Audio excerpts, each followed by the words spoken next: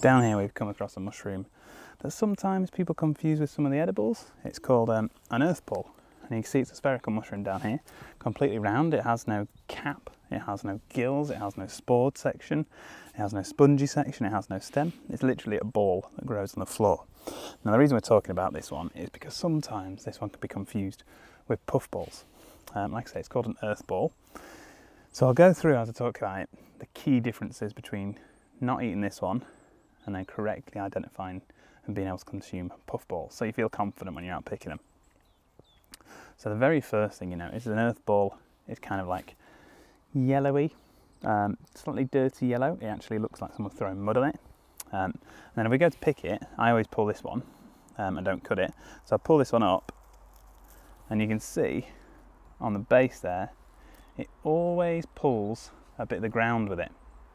And the mycelial threads, so the threads that come out the base of this mushroom, are quite strong. So when you pull them up, they actually pull some of the ground with it, which puffballs often don't do.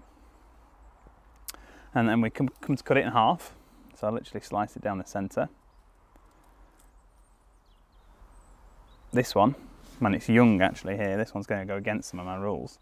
But this one when it's young, so this is like pristine young, is pale yellow through the middle. But more often than not, I'd say 99% of the time, you'd see that in the centre, that would be black and almost like black marbled with white throughout. If you actually squeeze it as well, so when you pick it up, you'll squeeze it and you'll feel it's really tough. Sometimes it's called pig skin or pig's balls.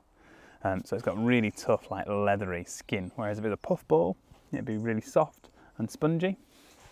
If we have a look in the middle, you can see here, so this one's not dark in the middle yet, but there is a difference in the colour of the skin to the middle. So the middle is slightly more yellow. And like I say, very quickly, this will turn black. But the skin, the white section here on the outside, is really thick.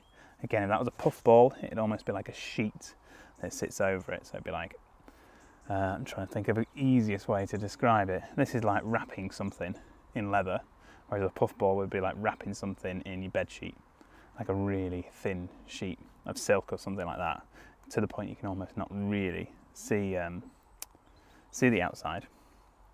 Now this one's classed as inedible, not deadly toxic.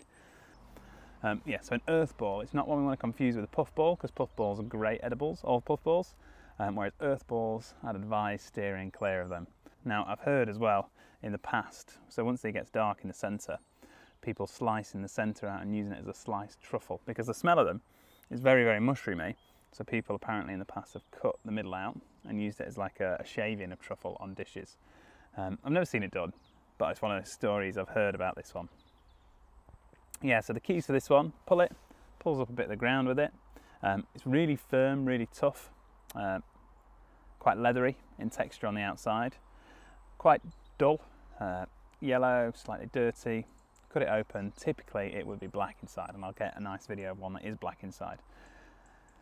And then the skin inside is really, really tough.